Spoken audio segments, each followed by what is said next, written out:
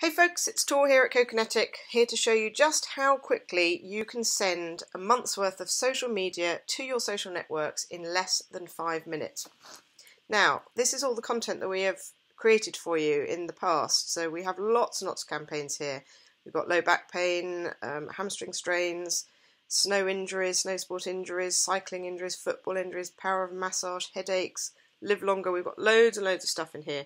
We create a new campaign every single month, and included in that campaign is a bunch of social media that we have created for you. And this is how you would set it up to go to your social networks. First of all, you click on the edit button next to the campaign that you're interested in triggering. And the most important tab is this setup tab.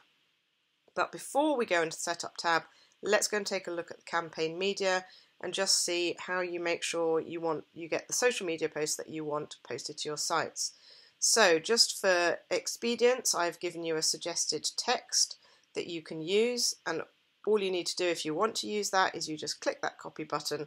I've already done it previously, and you paste it in here. Let's go and find one that I haven't already done. Here we go. So we just click on the copy button and you paste that into those boxes, depending on which social networks you want to post to. You leave this lead collection URL exactly as it is. Do not remove it. That will merge in a link to your lead collection page, so that when people go and click on that lead collection URL, they will be taken to a page which I will show you in a minute, which offers them these high value resources, and when they enter their details they are taken to the resources themselves. So that is very simple if you want to copy our text. If you don't want to copy my text, or you want to copy some of it but edit it, you just paste it in and you edit whatever you want. So you can just rewrite the whole thing if you want to. And click update, and that will save across all of those posts. If for any reason you don't want a post to go, you deactivate it, so you'll see that by default everything is clicked as active. If you see a post that you don't want to send, you just unclick it and again click update. And it's as simple as that. So you just go through all of the pieces of media, decide which ones you want to post to your social networks, and copy and paste the text in, and your job done. Then you go to the setup tab, and there are literally 4 decisions you need to make on here. So you decide which social networks you want to send them to. So I did not want to send them to Facebook. I would just deactivate that, but as it happens I do, so I'm going to keep it as active. Same for Twitter. I give you a default post schedule, so how many times it sends to your social networks. In this case we've got 1 per day, as you can see, at 7 o'clock in the morning, but we have a bunch of other defaults in there that you can choose if you would like to change the schedule.